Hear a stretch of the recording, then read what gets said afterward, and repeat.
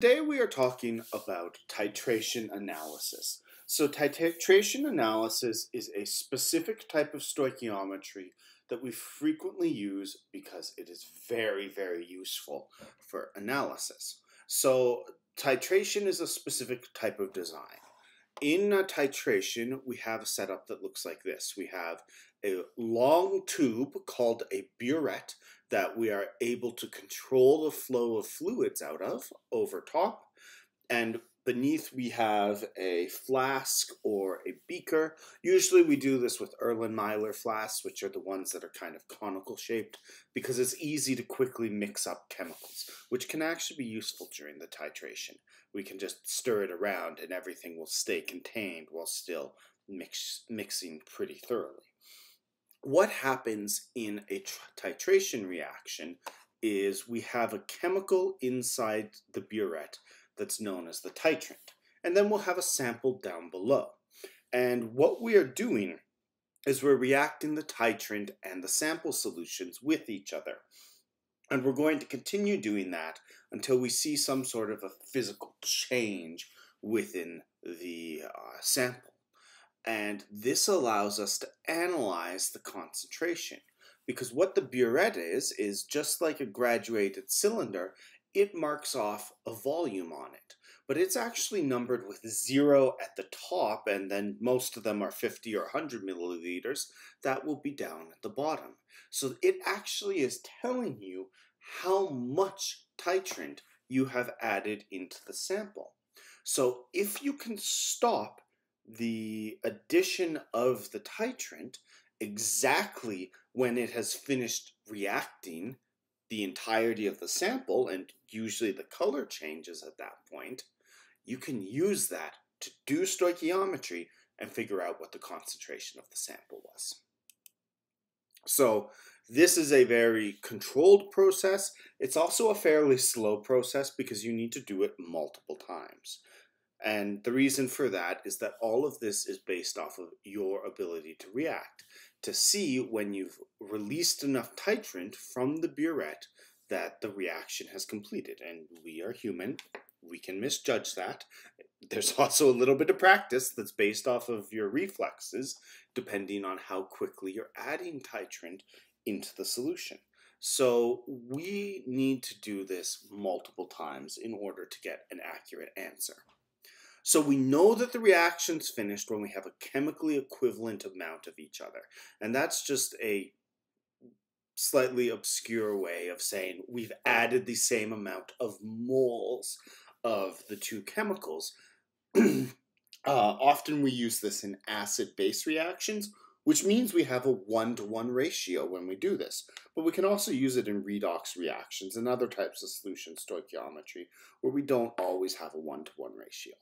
So we call that point where we have chemically equivalent amounts, basically it means that we've reacted everything, we call that the equivalence point because we have an equivalent number of moles of both of the reactants, and that causes all of the reactants to turn into products. There's no excess at this point.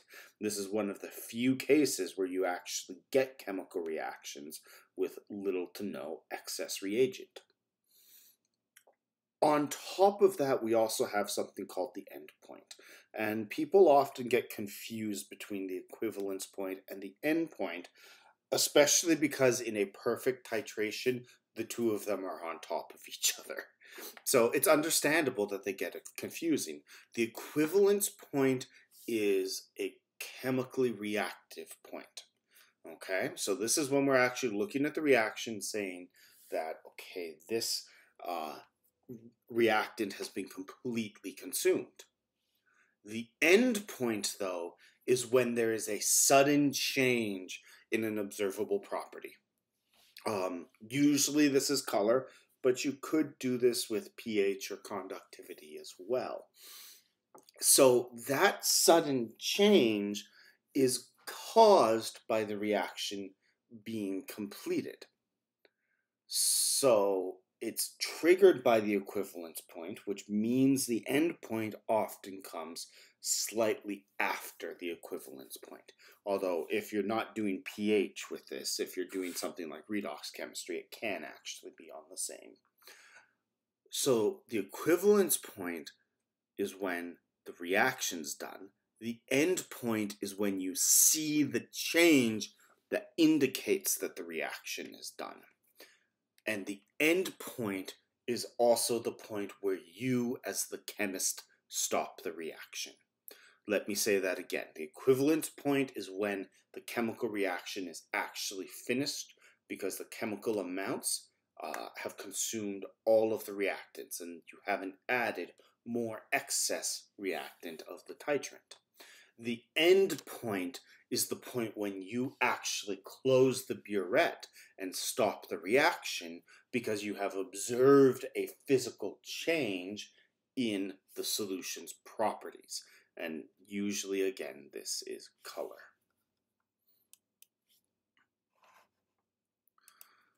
So we stop the titration at the end point. We figure out the volume of the titrant that we used up. But we don't actually start doing the calculations yet. And I'll show you what those calculations look like in another video. We actually, once we've done that once, we are going to get another beaker of sample and we're going to do it again. And the reason that we're doing this is that, as I said before, we are human, we are prone to error, so in a good experimental design, we have to do things to minimize those errors. And the way that we minimize them is we do the titration over and over, and we do it independently. We ignore the volume we got last time. We're not going to try and get the exact same volume. What we're going to do is we're going to do it again, and we're going to stop the reaction again when we see it's hit the end point. And if we have done this properly, the margin of error that's allowable in the measurements of the titration is 0.2 of a milliliter. So typically we will look for 3 trials within 0.2 of a milliliter. If we can get 3 trials with that degree of accuracy, we can assume safely that we have accurately ended the reaction. If we get some that are way out, well, we need to keep doing trials until we figure out which one was the correct one. And then that way we can narrow things down a bit. And in order for these titration calculations to work, we need to know what the concentration of one of the reactants is. Usually this is the titrant. And the reason that is usually the titrant is that we're actually using the titrant to do the analysis. The sample, that way we can measure out in nice even amounts.